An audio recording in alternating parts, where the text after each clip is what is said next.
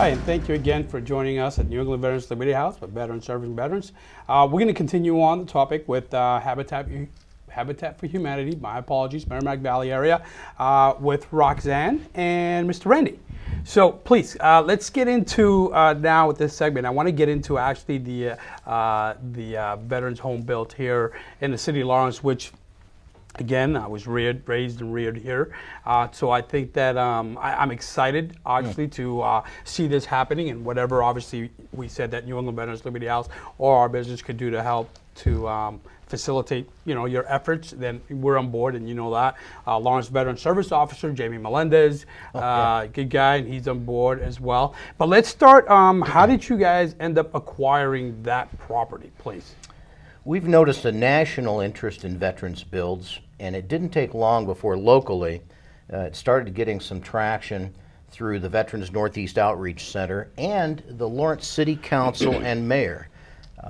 Which the mayor, by the way, is a veteran. Himself. Dan Rivera is a great supporter. The City Council did everyone a favor when they designated a vacant piece of land that they owned on Phillips Street for a veterans build. And so the City Council approved at a really good price the sale of this land to the Veterans Northeast Outreach Center, and they in turn talked to us about doing the build and how can this work. And long story short, the path of least resistance was for Habitat to buy it from the Veterans Northeast Outreach Center. The city attorney here, Charles Body, a real good guy, helped us structure all the documents on that sale so that the original intent of the City Council was being kept in place. And next thing you know, this past fall, with Jamie Melendez and with the other departments, we cleared the land, started the excavation, the basement has been poured, and it's underway. It's a little slower over the winter time, but it's underway. Sure, it's to be expected. So the foundation right now is poured. It is, right? and we're off and running. There's been this will not be our last veterans build. The support, I hope not. The support has been, I'm so overwhelmed. Funding, volunteers, interest from veterans organizations, it's been really terrific. Roxana is going to have the first step of the family selection process for veterans families coming up on March 3rd and 5th. So if you don't mind real quick, let's switch over to you real quick and tell us a little bit about that process, and tell us a little bit when it's going to be taking place and where it's going to be taking place, in hopes that you get a really good turnout, hopefully, Yes. Yeah. We're going to have a meeting on March 3rd at 6. That's a Thursday. So 6 p.m., March 3rd, 6 p.m., that's a Thursday. And where is that going to be held? That's going to be in 1 Jackson Street, the Lawrence Heritage Park. Great building, beautiful building. Yes.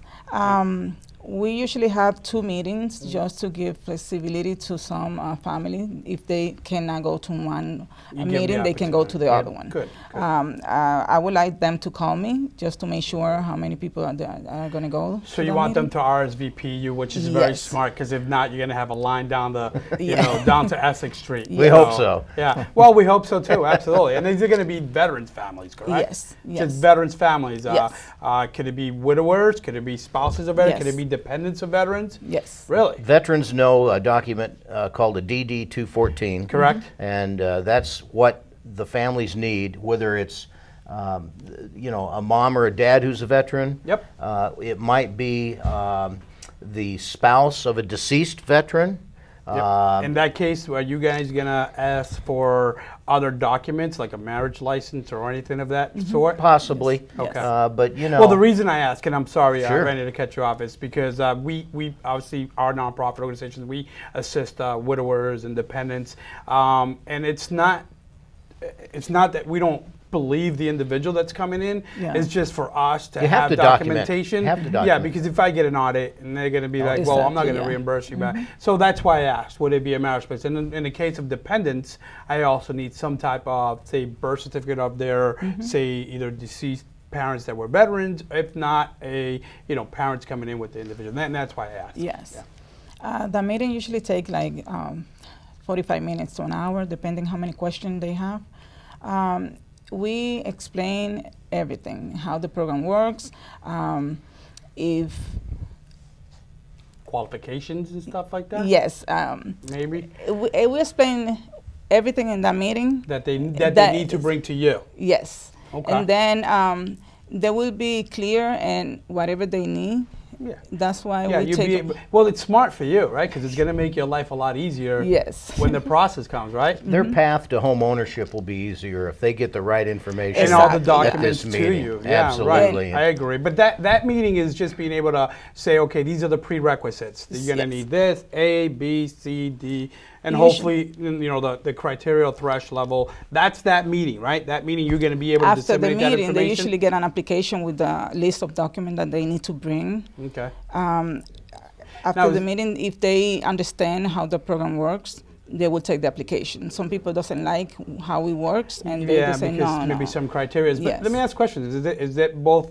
Is it in Spanish and English, or just? I usually do it in both languages, Okay. but I hope in this one I don't have to do it in Spanish. Okay. Yeah. Well, don't surprise you. There is a lot of Spanish veterans here in the city, so you might get it. And I know you guys sent it. I'm sorry I didn't get that back to you guys, but I know that. Was it you that sent me, I don't know, an email or sent my staff, and then I forwarded to them about the percentage of veterans Yes, that were I did. bilingual? That was you? Yes. Did you get that answer? Yes. Okay, good. So out of that answer that you got from Jamie, I'm sure, because you didn't get it probably from me or somebody in my Okay. office, how many of that percentage were Hispanics? Do you know? No, no. Okay, Because I'll I find that out. forward that was sent to somebody else, Okay. and he told me that he got the information. 'Cause So I will just he give you got it before I got to the office. Then I got prepared to come to. because I have a perfect candidate that I'm going to submit, and she's Beautiful. a widower Okay. of a veteran, and her English is very limited. Okay. But she's a widower of a veteran, and I think she'd be a perfect Okay, candidate. yeah. But so that's why I asked, because I mean, again, there's like you mentioned too during our meeting. Once you explain the criteria level, there's people that might not, move It's- forward it's with not the for process. everyone. Yeah, Yeah. Income because you levels- guys, I'm go ahead. sorry. Yeah, you guys are still. I mean, there's a mortgage involved. Yeah. You know what I mean? There's a mortgage involved. So first, we got to make sure is it cost effective for you, because you don't want to get someone at home and then 2 months later, find themselves in a deeper hole because they can't meet their obligations. So that's what I mean, and I'm Yeah. hoping that the candidates that you get are able to handle this process. So. Sometimes candidates in the first round find out that they're not quite qualified. Maybe they have a Or really they're not bad ready. credit Yeah. score. They're not ready for Yeah. it. They're not ready to put in the sweat equity hours, whatever the reason might be. You're correct. But sometimes they come back the next year or the year after that and do More qualify. prepared. Absolutely. Yeah, more prepared. Now, are you going to be available anytime for any questions or concerns? Because I mean, an hour, it's great, but they might have questions after they take the packet. Yes. Are you the one that's going to be the contact person Yes. to answer those questions? Yes. Good. After, let me go a little step further, and I'm sorry that I'm digging, but I want to be able to dot my I's and cross my T's on this one. So if any event that some of those individuals that go to that meeting that find themselves not fully understanding the process, and I know that you have another one in March 5th, so let's just play the devil's advocate and say after March 5th they still don't understand the process very well. Would you then maybe set up a small Yes, meeting with the yes. individuals? I usually do with Good. each family. Good for you. Yes. Good for you. And I try to explain them more clear, Details, yeah. specific, and usually they understand after they meet with me. I'm sure. Well, Yes. you're a perfect example. I mean, you did it from A all the way to Z. Yes. So I mean, I would feel comfortable talking to you because you've been through the process. You know what it takes to get there.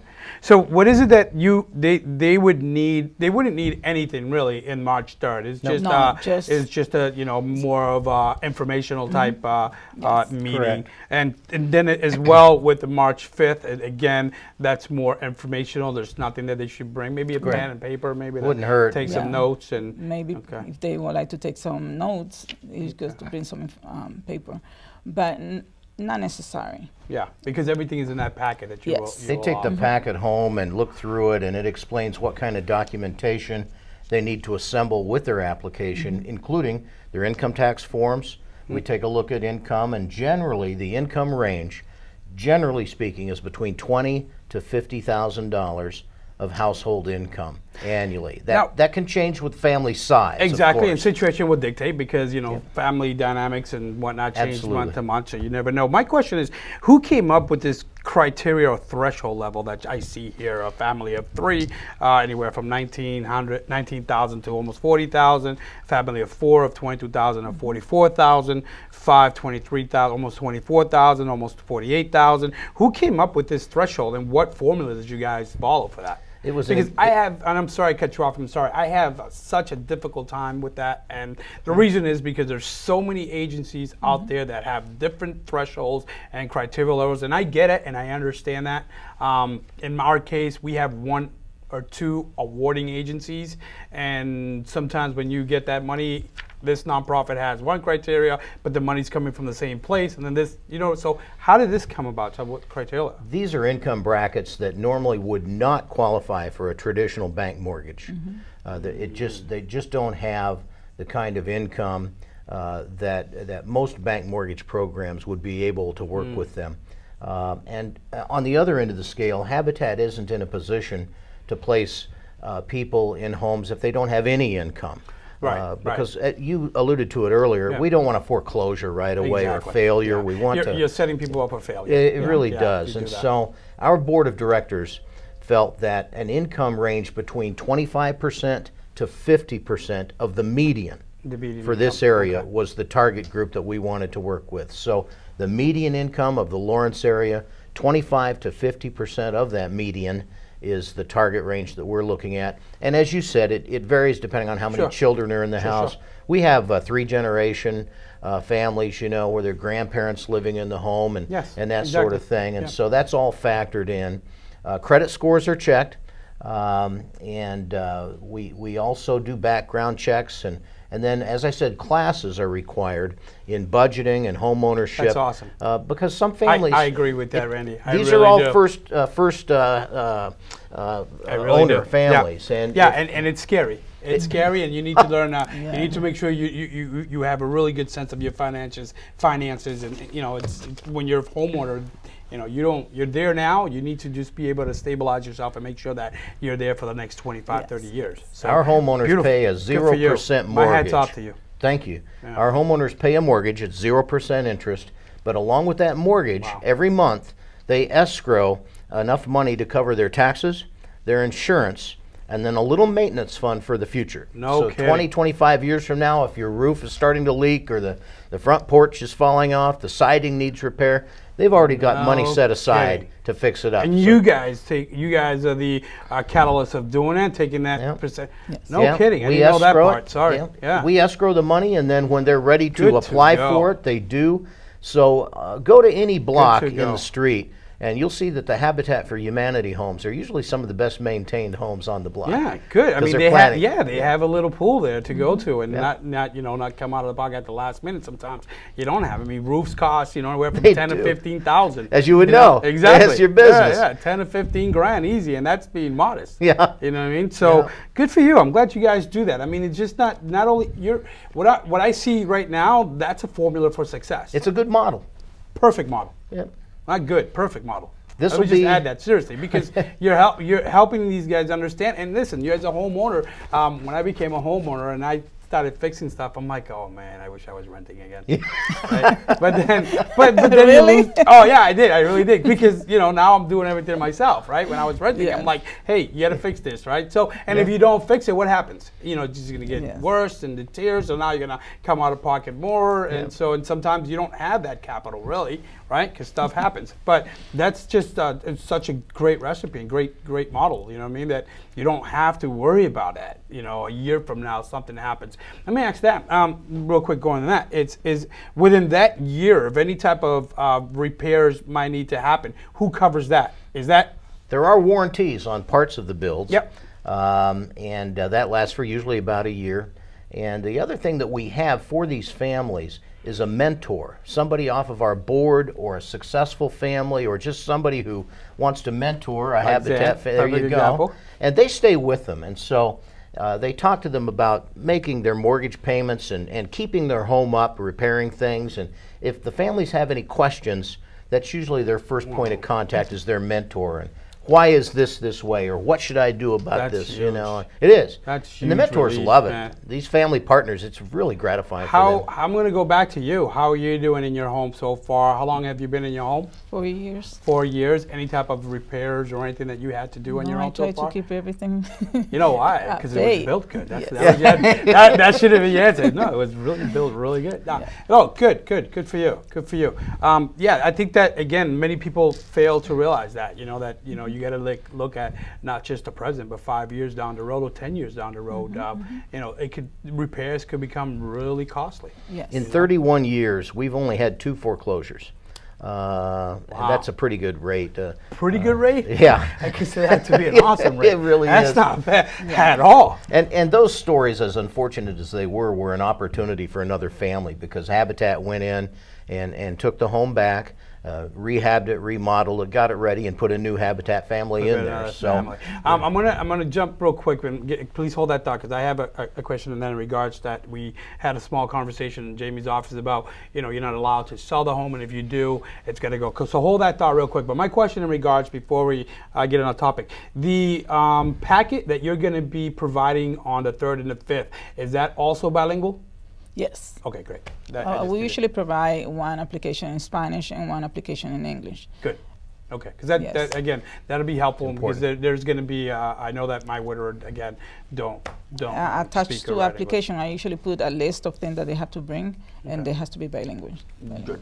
And so my question then again, let me go back to you, Randy. Is I know that you stated that they just can't go out and sell the home to just anyone for an astronomical price.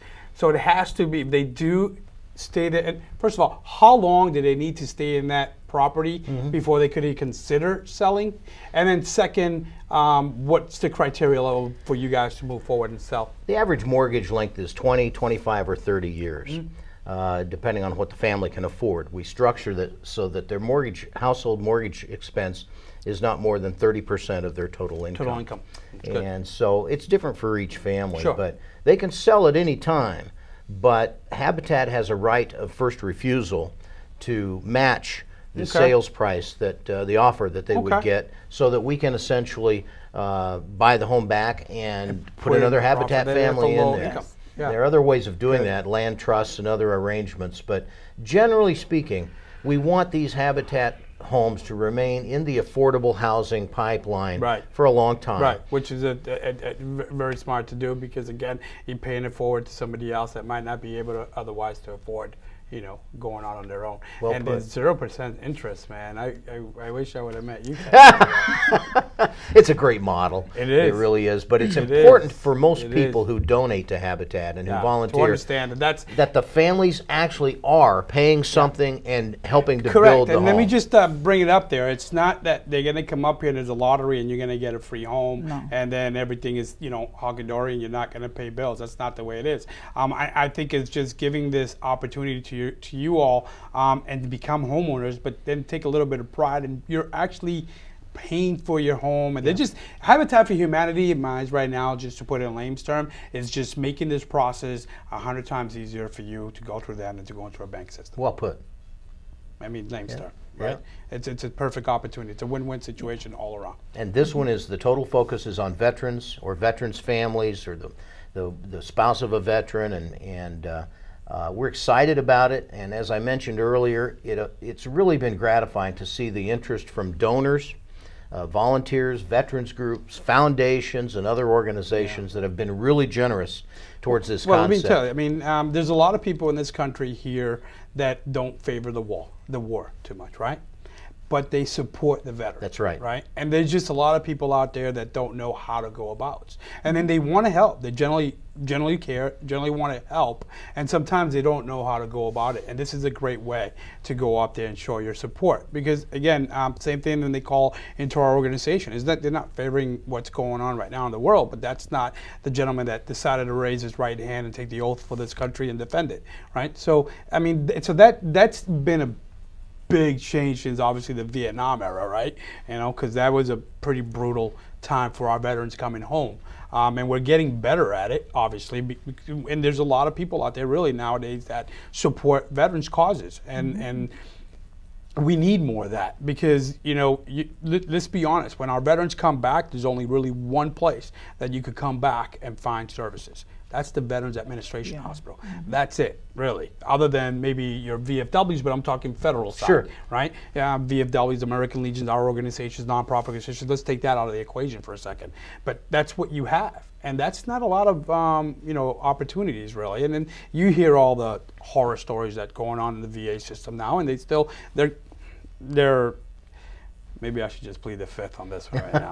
But they're getting better. It has to get better. Yeah, and it has to get better. Correct. But there's a lot of people that I get calls constantly about what can we do? You know, what can we do? And this is a perfect opportunity. Perfect opportunity. I hope that that definitely much success on this project, which you don't really need it because it sounds like you guys got a great model and it's been nothing but success. How many of these veterans projects with the Merrimack Valley, besides the Parker one now, and then you have the Phillips, anything outside, anywhere else? We do. We have prospects for land acquisition in Andover, North Andover. But you guys been in though for a couple of years, We haven't have, you? yeah. We've built in Methuen, we built in Haverhill. You built in Methuen? We have. We want to build in Haverhill again, and it was just announced today in the Newburyport Daily News that we received a gift of a parcel of land in Salisbury from a bank, the Institution for Savings Bank, 1.8 acres, and that's going to be our first ever build. What's the criteria level for that one? We're still working on that one, but we just got the land, so we have a lot of work to do before we start building. Can't be but selfish. I will say this, this veterans build on duplex on Phillips Street. Yeah, please. We want to do it right. Yeah. We want it to be a and win-win. it's a duplex, so it just so two people families. know. Yep, two families are going to be there. And we want to do it well. We have received word from Charlie Baker's office that he wants to visit this site on November 11th. That. Yes, which is Veterans Day. There you go. Yeah, and I think Jamie Melendez, right after, during our conversation, stated that he'd like to do the Veterans Day ceremony at that location. So that's going to be phenomenal. I can't wait In for an that. ideal world, Charlie Baker will hand the keys to 2 families for these homes on November 11th. Wow. And we want to work with the Veterans Northeast Outreach Center and other veterans organizations to do a veterans build every year if possible. I would love to do one every year. Well, I'm going to be here and I'm going to probably, I don't know, just invite myself here now, but I'd love to New England Veterans Liberty House partner up with you guys and see what we could do. Excellent. Next year. And I mean, we have a few contacts here with other general contractors that I've worked with in the past. Again, we have a great relationship with the counselors and the mayor here. So yeah, let's continue this. And I think this is definitely a great initiative that you guys are embarking on. And again, VNOC has just been tremendous help, not just in the city of Haverhill, but across the Merrimack Valley. Absolutely. Someday I aspire to be VNOC someday. Right? I'm sure John's gonna like to hear that. But yeah, and it's not about New England Veterans Liberty House. Let me just put that out there. It's not about VNOC. It's not about Veterans Inc. It's not about the Selgers Home. It's not about VA. It's about being able to help a veteran. That's it. Yeah. Yeah. Plain and simple. I don't look at it as, oh my God, this is which you have, and unfortunately some other veterans organizations out there look at it as a competition. And you know what? I can never say that about VNOC. I can never say that about Veterans Inc., military friends and families, because at the end of the day, it's resources that we're able to provide to a family or an individual veteran, and we're making their life whole again, right? And we all have one common goal, and that's common good, right? And without that, then what else you have? But I just can't. How many rooms, by the way, in that? What's the square footage of the home? This home, each home will be about 1,200 square feet. We're talking about 3-bedroom, 1.5 bath, and there'll be parking spaces. And this particular home, not far from public transportation and Lawrence High School as well, has a beautiful view off the back deck. As it's being built, of some soccer fields and a park area, and I like it. I like this lot. It's going to be a nice home for 2 veterans families. Looking forward to it. We're running out of time, Roxanne and Randy. So the floor is yours. Is there anything that you like to specifically mention, or any other your websites and whatnot? So that's your camera. Please feel free and shoot away. MerrimackValleyHabitat.org is the website. There is a lot more information there. about the criteria for our family application process. Our contact information for Roxana Mota is there.